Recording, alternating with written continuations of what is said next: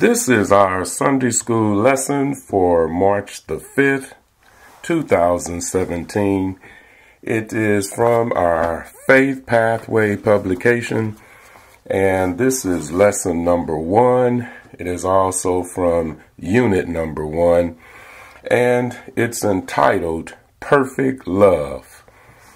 Our devotional reading is Psalms number 40, verses 1 through 10. Also, background scripture is 1 John, the 4th chapter, verses 7 through 19, which is also our printed passage, 1 John, the 4th chapter, verses 7 through 19. And our key verse reads, "Beloved, if God so loved us, we ought also to love one another." Our lesson's aims are to consider differences and similarities between God's love and human love, reflect on how God's perfect love casts out fear in human life, and demonstrate what it means to love others the way God loves you.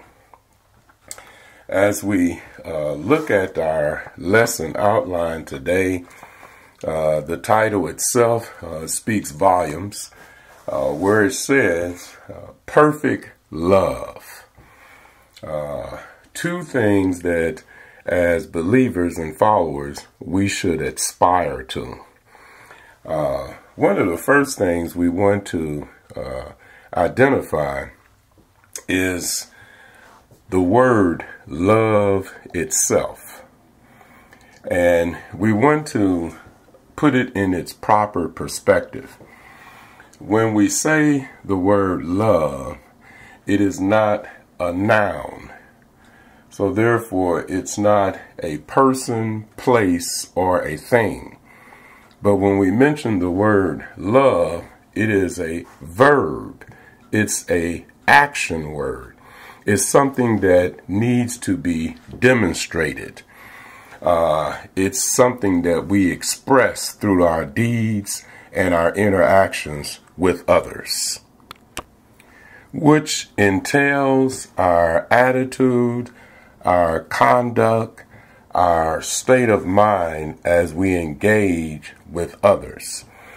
And as we go through our lesson, it would be offered as a focus that we put ourselves first as we begin to address the expressions and the purpose of God's love, and look at ourselves to see how does this apply to us. The first beginning of our lesson, starting at verse 7, is titled as God, the source of love. And we know this to be true because our Bible teaches us that God so loved the world that he gave his only begotten Son, that whosoever believes in him should not perish, but have everlasting life. And God showed forth his love to us by sending his only begotten Son as an example and an expression of his love for the world, not just for a particular individual or a particular group, but his love for his creation, for the world. So therefore, we are instructed in 1 John, beginning the 4th chapter, starting at verse 7, and it says, "Dear friends," and I'm reading from the NIV, and it says, "Dear friends, let us love one another, for love comes from God. Everyone who loves has been born of God and knows God.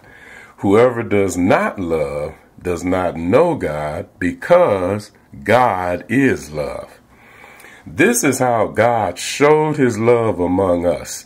He sent his one and only Son into the world that we might live through him. This is love. Not that we loved God, but that he loved us and sent his Son as an atoning sacrifice for our sins. He who was without sin became sin because of love. Now, we mentioned at the onset that love is an action word. It's not a noun. And a very significant statement was made in our lesson in the commentary, and it says God not only talked the talk, but he also walked the walk. And it has been said that talk won't do, but do will talk. And it's actually impressed upon us that we have to be more about the doing of God's love than we need to be about just the talking. We are in a time, and in fact, there's never been a time that we should not have expressed the love, the true, sincere, and genuine love of God. And although we cannot match God's love, because God's love was a sacrificial, unconditional love, in that God showed forth his love unto us when we did not acknowledge God, when we had not accepted God. And so God demonstrated his love for mankind, for the world, even though the world had not accepted God. So in our largest attempt, we many times fall short, but it is not a measure that we use as a deterrent of, since we can't reach the magnitude of God's love, then it's senseless for us to try. No, that definitely is not the case. We don't use it as an example or use it as a means to justify why we should not even attempt. But we use it as a means to set forth a goal and a focus of what we are trying to accomplish. The things that we are trying to accomplish in this matter is that in verse 11 it explains through scripture, and it says, "Dear friends, since God so loved us, we also ought to love one another." Now, this is key in the action expression of how we demonstrate to the world that we are sending out the love of God. As we said again, it's an action word. It's about what we're doing. And when we define how this is actually demonstrated, it should not be on what we consider is expression of God's love, but it should be in accordance with what Scripture says, that this is how you show forth that you are my children, and it will be because of the way you demonstrate love one to another. So we want to look at Scripture to actually define those actions that we should practice so that the world will see us and recognize that they are of God, that they are believers, they are followers of Christ. How do we know that? Because of how they interact with one another and how they interact not just with believers, but also with strangers. How they demonstrate their love of God towards people. How they actually engage and show forth the love of God, not just to themselves, but to others as well. We would like to direct your attention to 1 Peter, the 4th chapter, beginning at the 7th verse. And it's quite fitting for this day and time. In fact, in the 17th verse of our lesson, it speaks of the day of judgment, that how, as believers, we should have confidence even into the day of judgment. Here in 1 Peter, the 4th chapter, and starting at verse 7, it says, "But the end of all things is at hand." Now, many people today, because of the tension and the frustration that's so prevalent in the world today, believe that we are very much nearing the end of the present order and the present devastation of evil and wickedness and so forth and so on in the world today. So it is the end of all things. But it goes further and it says, because of that awareness, because that we see the evil and we see corruption and we see the things that are so prevalent in the world today, then it defines for us how our action and how our behavior should be. So it says, but the end of all things is at hand. Therefore, be serious and watchful in your prayers. And above all things, have fervent love for one another. For love will cover a multitude of sins. We don't just have to approach people and tell them about what their wrong is.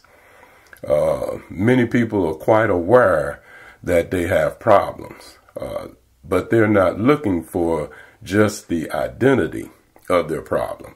They're looking for solutions to their problem. And what speaks louder than words is demonstration.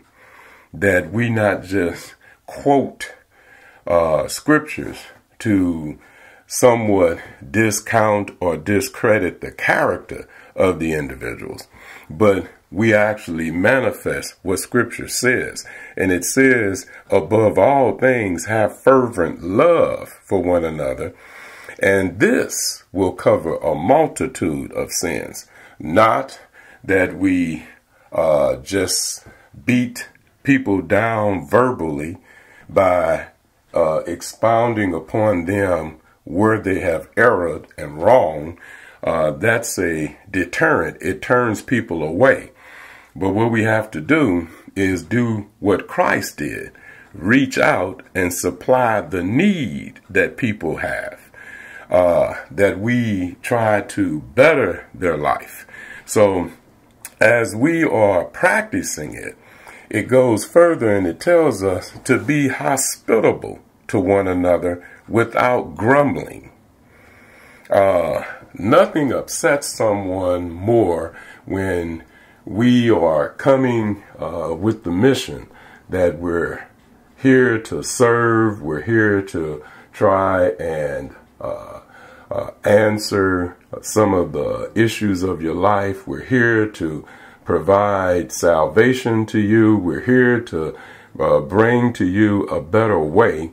But we do it and we're complaining while we're doing it.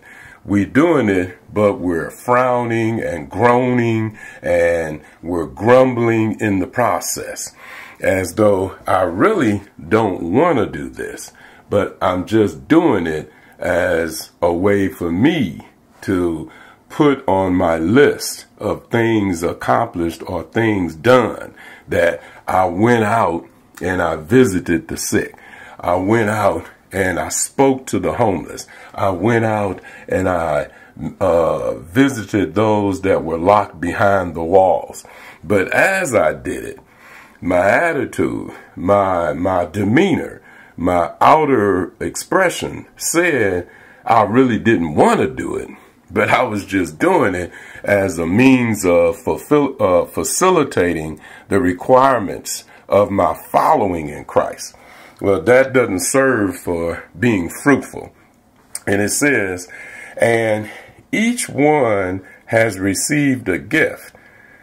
Now, those that have received a gift, the gift is not ours to prosper from. Sometimes we use God's gift as a means for us to prosper and a means for us to gain certain material wealth or recognition. But that's not the purpose that the gift is given. The gift is given that we would go out and serve the people, because the gift is for the edifying of the body of Christ. So it says, minister it to one another as good stewards of the manifold grace of God. So it's giving us a directive. It's explaining to us, here is how you show forth this love that God has given unto you. Here is how people will see it manifest in you. They will be able to tell by the things that you do, the words that you speak, the deeds that you perform, the attitude and how you demonstrate that. This is what will distinguish us from just expressing our own personal love, but the love of Christ. There is a distinguishing difference between our own individual expressions of love. Sometimes we do things under the guise of love, but it's always with the anticipation or the intention that as a result of this, I get something back. I'm going to get something in exchange. I'm doing this, but my motive behind it is that once I do this, you or in return have to do this. But we forget that the love that God demonstrated was unconditional. It wasn't given because of an expected return. It was given because love covered a multitude of sins. So it was not given with the anticipation of what I'm going to get in return. It was given because it was just out of the spirit of love, which was unconditional. Now, verse 12 says to us that no one has seen God. And this is out of the book of John, the 1st chapter, verse 18. But no one has seen God. But if we love one another, God lives in us, and his love is made complete in us. Now, our commentary gives us a definition or explanation on the word complete. And it says that the word complete means to carry through to an intended purpose. The world cannot come to know God's love unless they see him fleshed out through us. So when we speak of God's love being made manifest in us, and that this completes us, then it completes the intended purpose that God has by placing his love in us. And that intended purpose is to reconcile mankind back to God, back to its creator. And that is the intended and completed purpose, is to reconcile humankind, to reconcile the world back to the one who created the world. Verse 13, and I'm still reading from the NIV. Now verse 13 says, "This is how we know that we live in him and he in us. He has given us his Spirit. And we have seen and testify that the Father has sent his Son to be the Savior of the world." Now, when we speak of that we live in him and he in us, and he has given us his Spirit, we also want to identify how we know that the Spirit is present. And when we look at the 8th chapter of Romans and the 16th verse, it says that the Spirit himself bears witness with our spirit that we are the children of God. So the Spirit bears witness of the Spirit. Now, when we talk about the expressions of the Spirit, those things identify qualities and characteristics. And a couple of Sundays ago, we were speaking upon the different fruits of the Spirit from the book Galatians, the 5th chapter, and the 22nd verse.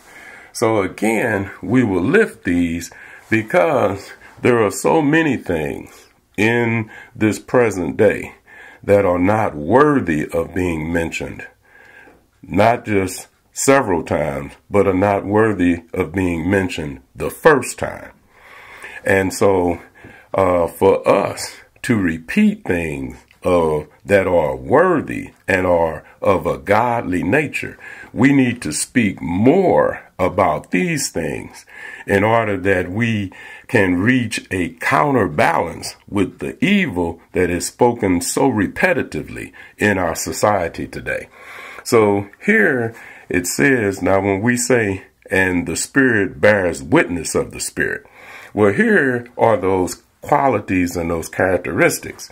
It says, but the fruit of the Spirit is love, joy, peace, long-suffering, kindness, goodness, faithfulness, gentleness, self-control. Against such there is no law.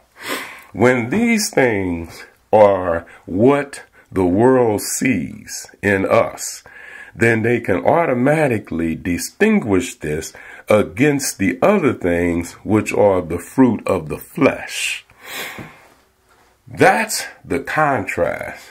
Those are the differences and the similarities of human love and godly love. Is that when these things are practiced, it's not in our flesh, it's not in our human nature that we always are long-suffering with one another. Sometimes we can endure with someone for a couple of days, maybe a couple of weeks.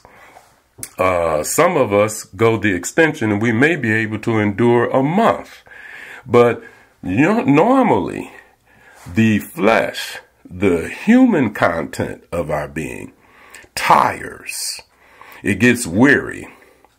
It becomes overwhelmed and overburdened. And therefore, we have to go to another dimension. We have to be in the Spirit in order to equip us, and in order to encourage us, and in order to enable us to go beyond what the flesh chooses, and to acquire a period or a mindset of long suffering. We're not always willing to be kind one to another. But when we denounce the flesh and adhere to the Spirit, then we find that kindness is greater than hatred. It is greater than animosity. So these are the things that set us apart, that we are gentle with one another. And gentleness doesn't mean that we're weak. It doesn't mean that we are docile, that we're easily manipulated.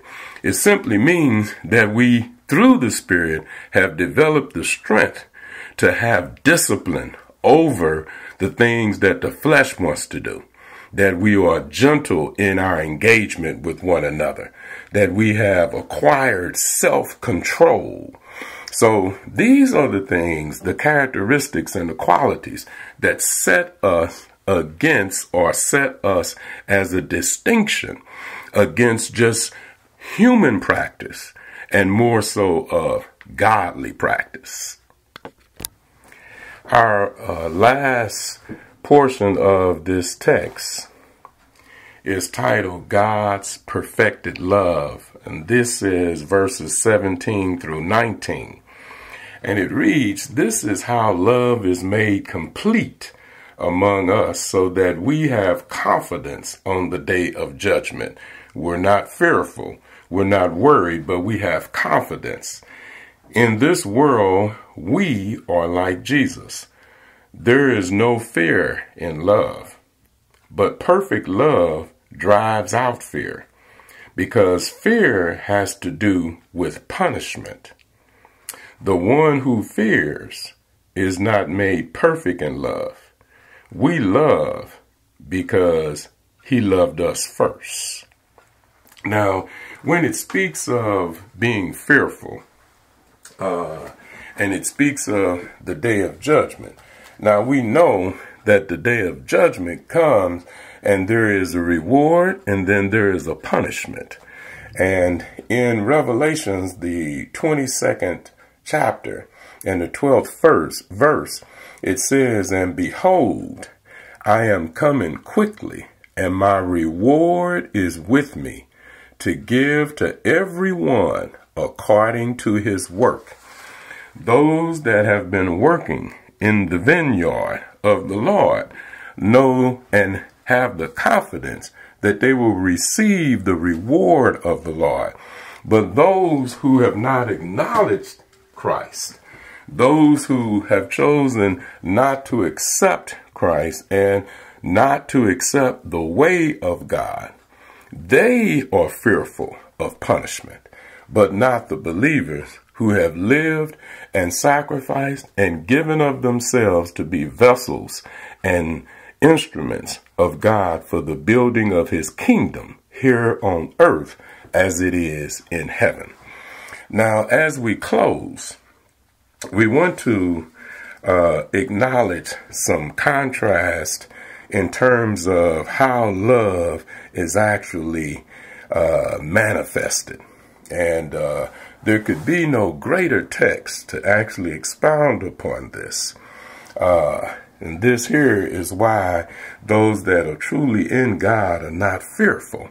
Because real love, genuine love, sacrificial love, unconditional love, it does not make you afraid, but it gives you confidence. It gives you comfort. It eases your mind. It offers peace to you. It provides stability in your life. So here we want to look at the 13th chapter of 1 Corinthians. And it's a familiar passage. And I just want to look at the things that it says concerning love. And it says, I'm going to start it at the 4th verse. And it says, love suffers long and is kind. This here actually just somewhat commemorates what we said in Galatians 5 and 22. It says, love is kind. It does not envy. Love does not parade itself. It's not puffed up. So we find here then that those who say that they have the love of Christ, if they are not kind, if they are envious of one another, if they are parading themselves about to be recognized, to be identified. If they are pious, if they are arrogant, if they're puffed up, then we know this is human love. This is love of the flesh, but this is not the love of God. It says it does not have rudely. It does not behave rudely. It does not seek its own. It is not provoked. It thinks no evil. It does not rejoice in iniquity, but it rejoices in truth. It bears all things. It believes all things. It hopes all things. It endures all things. Love never fails, but whether there are prophecies, they will fail. Whether there are tongues, they will fail. They will cease. Whether there is knowledge, it will vanish away. But love is eternal. Love is enduring. So as we look at the expressions, as we look at the conduct, as we look at the demeanor, the outer appearance, let us judge this lesson. Unit 1 and Lesson 1, perfect love. Let us look at that from the view of ourselves and allow the Word of God to continue to work on us, to build us, to strengthen us, to make us the vessels that will be instruments in the work of God, building His kingdom here on earth as it is in heaven. We hope that something that we have said has been of encouragement or has been a direction and has answered some questions that have possibly been placed upon our thoughts. And as always, it is our hope and our prayer that we will continue to be blessed with the endless and unlimited source of blessings of God upon each and every one under the sound of our voice. God bless you and God keep you.